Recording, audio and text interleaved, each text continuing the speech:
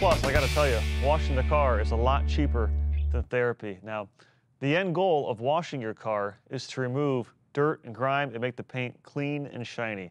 However, while that's extremely important, arguably what's more important is how you wash the car, along with the products and the process that you use. Now, while the goal is to make the car clean and shiny, you also need to keep in mind that when you wash the car, you're touching the paint with a wash mitt and with a drying towel.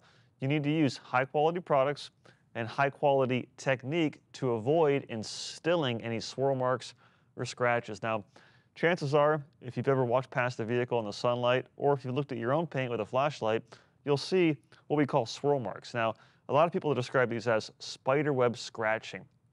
Whatever you want to call it, it's the same thing. And these are thousands of shallow scratches that when light hits it, it forms a spiderweb effect. And frankly, it takes away from the appearance of your vehicle. So in this segment, I'm going to demonstrate the proper way to wash your vehicle. I'm not just going to use any car, I'm going to use my Ford Mustang, because what better vehicle to demonstrate than my own?